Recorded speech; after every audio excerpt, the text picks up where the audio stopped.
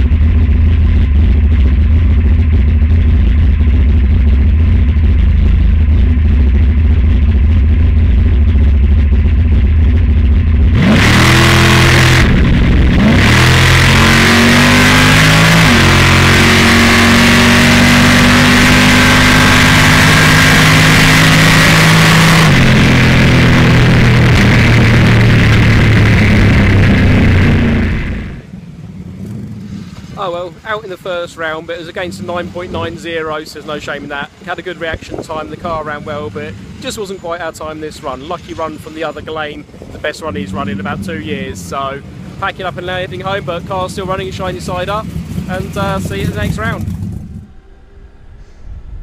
Well, there you go. These things happen. We were out in the first round, but such is life.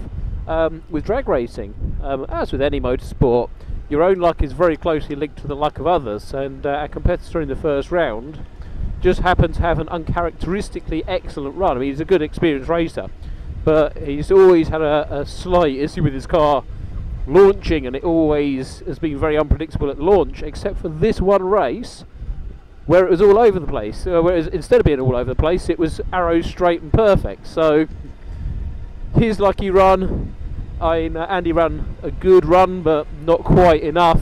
But frankly, it would have taken something miraculous to have beaten that 990. So there was nothing to be displeased about, and there's absolutely no shame about going out to a run that good. So, well, you know, we're on the trailer on the way home. The heavens have opened here, which actually can help a little bit, because it does stop people higher up the ladder scoring points.